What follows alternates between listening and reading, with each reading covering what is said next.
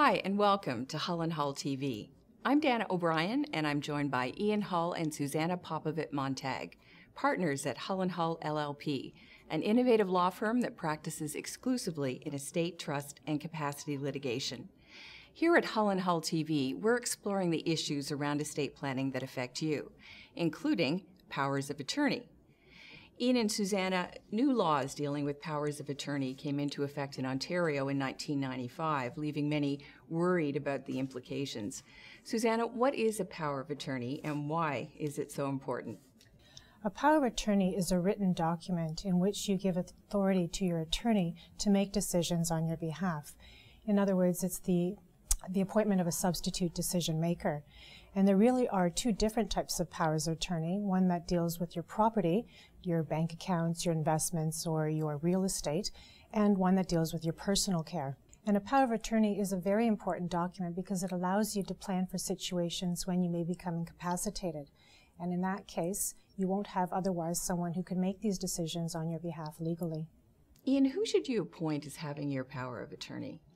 Well, I always think of it in terms of what job is it you are specifically trying to get someone to help you with. And that is either your personal care and health issues, or is it your finances? And often it's different people.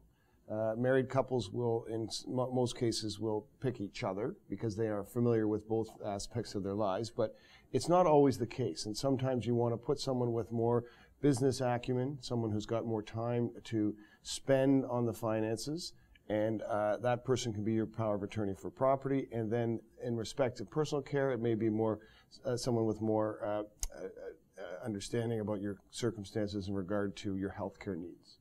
Suzana, do you have to have a power of attorney? What happens if you don't have one?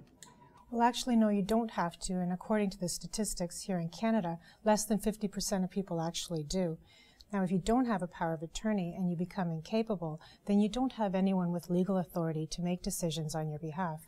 And what that means then is that someone will actually have to go to court and seek an appointment as your attorney, someone who can represent you and make your decisions for either your finances or your health care. What can an attorney under a power of attorney actually do?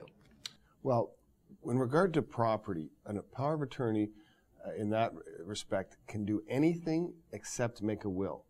So it's a very powerful document. It has an effect on every aspect of your life, as opposed to a personal care attorney who has only the rights to have input in regard to the healthcare decisions that need to be made. Suzana, what does the document look like and what can it actually do? Well, both of the powers of attorney, whether for property or personal care, typically start with the appointment of an attorney, or perhaps more than one attorney if that's the decision of the individual. And in some cases, you'll see that it imposes some restrictions on the attorney, for instance, as to when that power of attorney can be invoked, whether it's only on the finding of an incapacity or perhaps during a specific time frame or for a specific purpose. Both of the powers of attorney have to be signed in the presence of witnesses, and they are only effective during your lifetime. And so if your circumstances were to change, and as long as you're capable, you wanted to change your power of attorney, you would be able to do so. Ian and Suzana, thank you. And thanks for joining us on Hull and Hull TV.